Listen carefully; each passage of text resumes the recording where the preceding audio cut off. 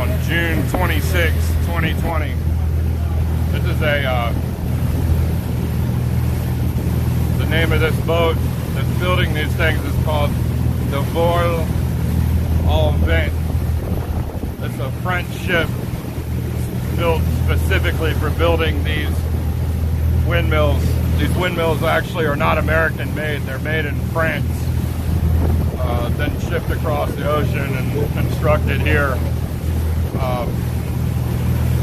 That ship right there builds all of the windmills. This is actually the first wind farm in the United States that's in federal waters. We're out here 20 miles off the coast of Virginia Beach. Those windmills out there, there's going to be over 100 of those that are built over the course of the next year.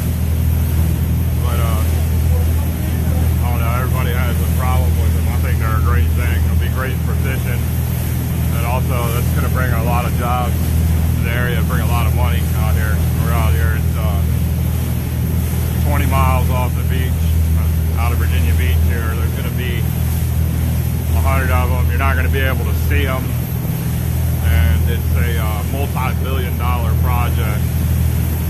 Brings a lot of money to our local economy, a lot of jobs, high-paying jobs. So,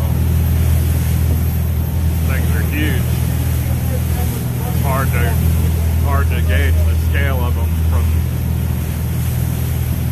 the video here, but they're a couple 100 feet tall.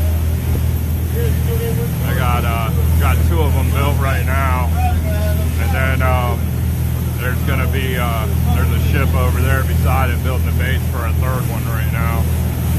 Like I said, there's going to be over 100 of them out here stretched off the coast of Virginia. It's built here. I think it's supposed to be fully operational by 2023.